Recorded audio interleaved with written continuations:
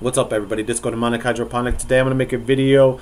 I did a quick Rite with Typhon earlier, and I wanted to make a video on how you can do the Rite as well.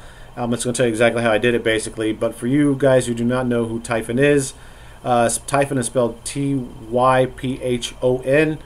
and Typhon is of Greek mythology, youngest son of Gaia and Tartarus. Gaia of Earth, Tartarus of the netherworld. He was described as a grisly monster with the hunter's dragon's heads, who was conquered and cast into the underworld by Zeus. In other accounts, he was confined in the land of Arimi, in Sicilia, or under Mount Etna, or in other volcanic regions where he was the cause of eruptions.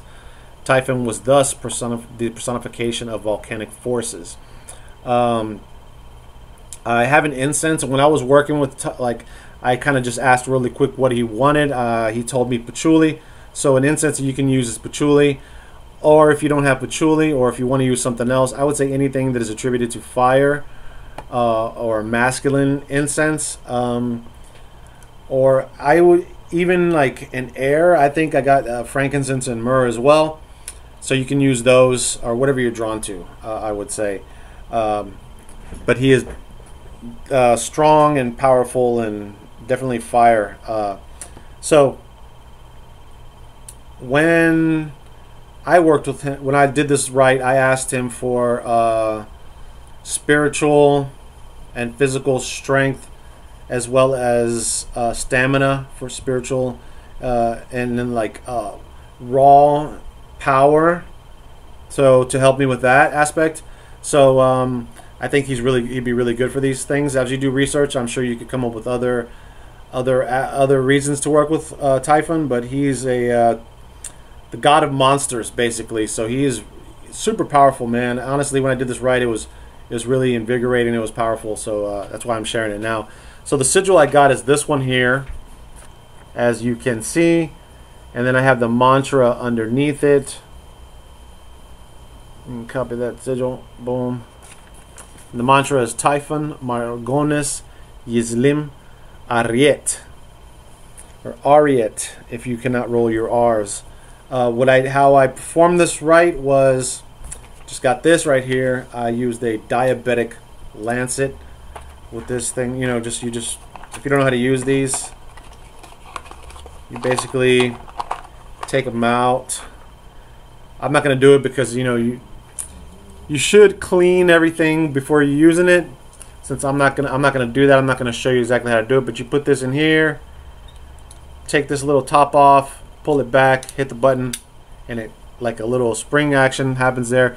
And you put it on your finger and you draw a little bit of blood. You smear it over the sigil. Or if you don't want to do that, maybe you can use a fire element oil or something like that.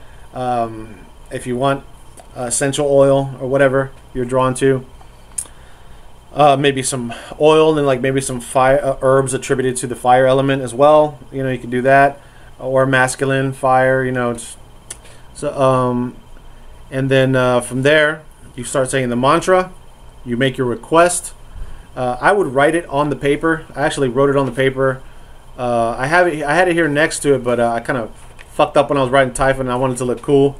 I guess it didn't matter. I'm telling you now, but yeah. So I wrote it on there, and I read it as I was doing it, and then whenever I did that, I placed the sigil. I placed the incense on top of the sigil, so it's basically like this, like that on the table. And you don't really need an altar for this; just anywhere will do. I lit the incense after I put the blood on there, and then I started saying the mantra, so I started feeling the energy. And then from there, I went and sat down and actually grabbed my mala beads and said the mantra. I was directed to do this, so I grabbed my mala and I started saying the mantra while the energy was flowing through me with each bead. So there is a way to use the mala that I use. So you're basically charging it with this. So if you call forth that energy, you can charge it at the same time, which is pretty cool. So I did that, And I was thinking, like, for different entities, if you want to charge mala, whatever, you can use like a number that's attributed to them, like a sacred number. And there's all different kinds of ways to do that. Let's say if the number was 9, you would do it the mala 9 times, 9 days in a row, kind of a thing. That's the way I would do something. However, with this one, I didn't really know what number to attribute to Typhon at the time, so I was kind of just going to go until I didn't feel that I should do it anymore. However, after one time, like, there's a way to switch the mala when you get to the end. That's very simple, actually, not very complicated at all.